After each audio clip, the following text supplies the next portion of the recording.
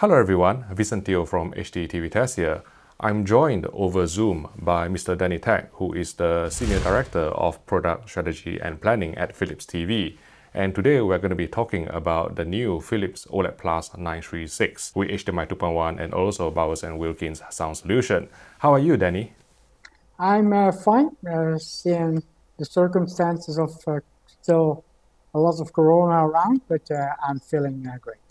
Okay, thank you. Really appreciate you taking your time out to speak to us. So with regards to the OLED+936, I understand that it has a new panel. Can you please clarify its benefits? Two new things. It has an additional green emission layer, and they are resulting in more efficiency in the panel, resulting into higher full and peak brightness, around about 20% more. Basically, in full, we're going to up to near 200 nits and native light output. When you line down on the white point, the D65, then the increase is a little bit less. It's then only to 175 nit. And peak, same thing. When it goes to native light, it goes up to 1200 nit. And when it's about the D65 aligned, and it's more around 950, 1000 nit. Good stuff. Now, at Philips TV, you pride yourself on your video processing. What improvements can owners expect from the OLED+936 versus last year's OLED+935? Well, two things. We have now the ambient intelligence coupled to our engine.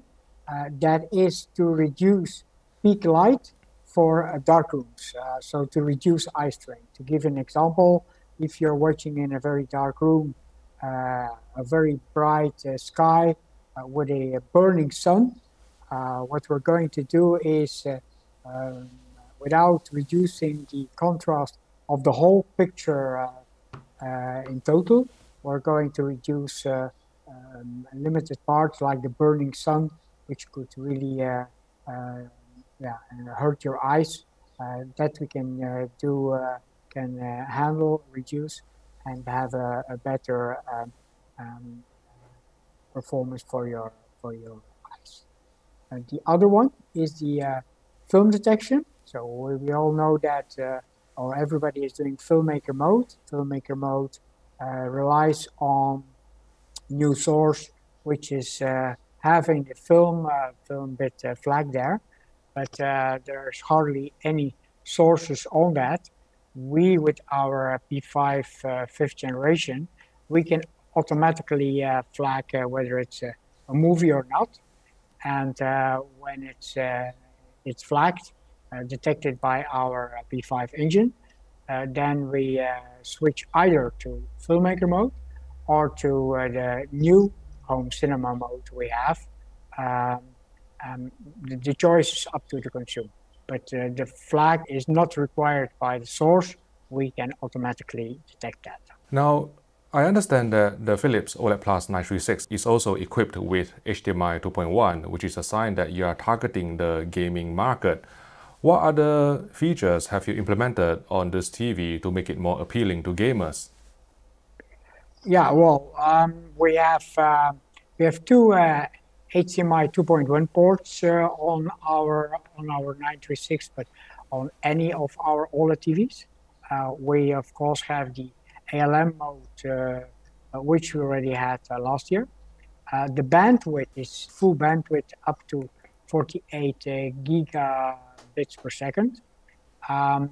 We support dynamic HDR, being HDR10 Plus and Dolby Vision.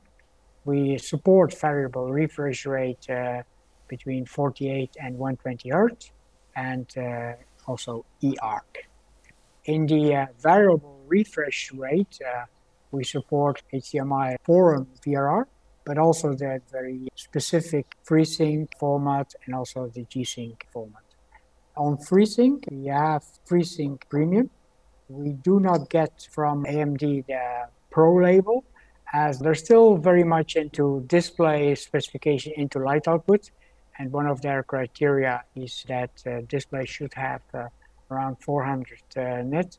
Now, obviously, OLED cannot meet that requirement, but OLED has a lot other benefits like much better blacks and very high peaks, which they do realize, but up till now, there has been many discussions and alignments on this. They do see the advantage of OLED. Still, at this moment, they are not going to give to any OLED at this moment the Pro label.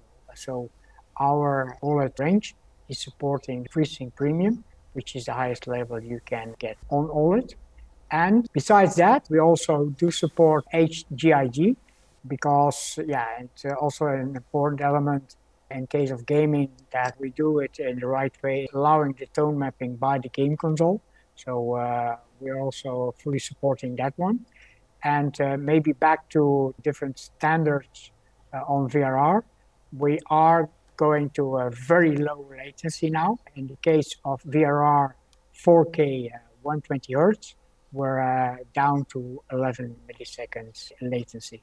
Maybe to give a bit of background, there's always the 4 milliseconds you get from the display running at 120 Hertz. That gives you 4 milliseconds. So platform-wise, we're only adding to that 7 milliseconds. It can be confusing. Some other brands do not quote or do not take into account the display part, and then the number looks even better. But good to know that it is the full latency, which is platform plus display. Do you have any plans to support 4K 120 Hz in Dolby Vision for gaming? We are actually, maybe one thing before I answer that one. On top of that, we of course have also our Ambilight Gaming, and together with then even the audio codecs like Dolby Atmos and TTS HD, we actually could say with all the features I already mentioned, and on top of that, our Ambilight Gaming and our good audio spec, we really have, we are giving the consumer a whole new gaming experience with a high immersive level.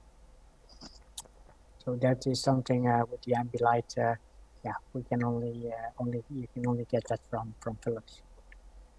Okay, so I think one concern with people when they hear about Ambilight Gaming is that whether the processing of Ambilight will actually add to the input lag. Can you shed some light on it? The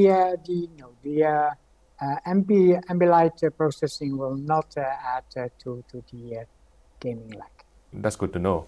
And circling back to my earlier question, are there any plans from your part to implement 4K 120 Hz Dolby Vision gaming? Because I think the Xbox is already starting to support it since one of the beta version, and presumably a public firmware will come out later.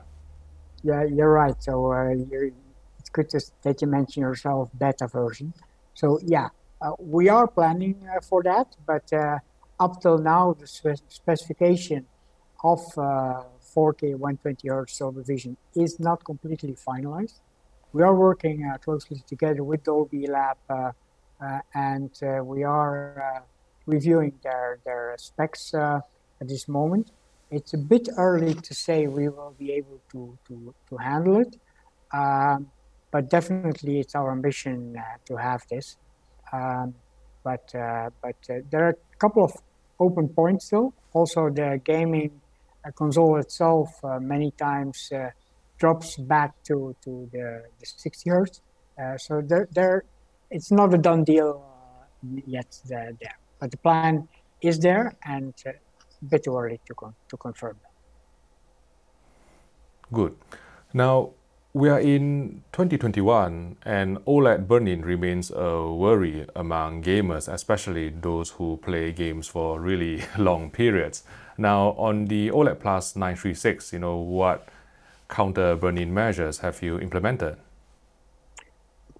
The 936 has the same counter or burn-in measures, but let me say that what we are doing, or what we did last year, and we're still doing this year in our OLED 936, is quite unique, because what we're doing is we're using an advanced local detection based on a grid detection of 32,400 zones, where we can very precisely detect what is static on the screen and what is moving. So in case of watching TV programs with logos, but also doing gaming with scoreboards that are all the time static there, we can very precisely detect those static elements in the picture and then very precisely reduce the contrast in those elements, in those parts, to avoid burn-in, without affecting the rest of your picture, so without affecting the total experience.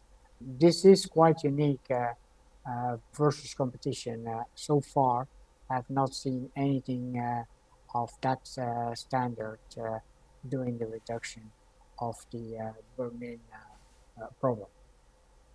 Over the course of the past year, I've reviewed some other televisions with HDMI 2.1 features added by the MediaTek SoC, which I believe you are using as well.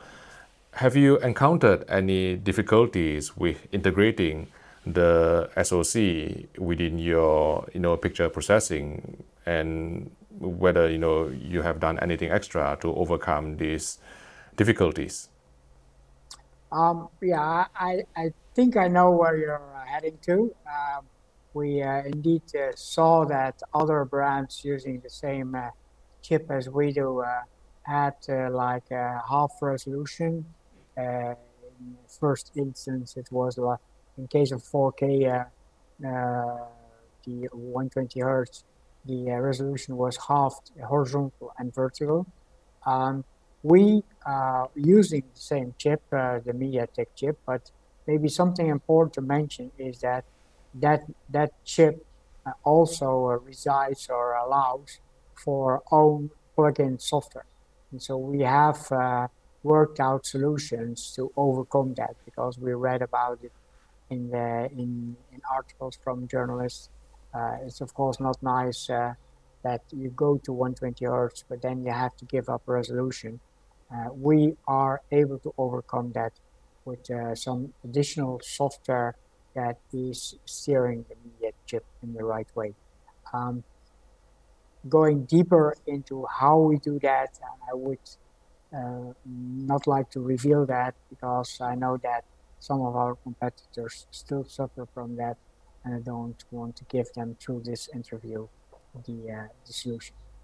So that's certainly quite reassuring to know, and I look forward to receiving and testing the OLED+936. I really appreciate you taking your time out to answer all my fairly technical questions, but I think my enthusiast viewing audience will be interested in this new Philips OLED+936, and I can't wait to get my hands on one to look at it and also listen to it. Thanks a lot, Danny, for your time today. Thank you.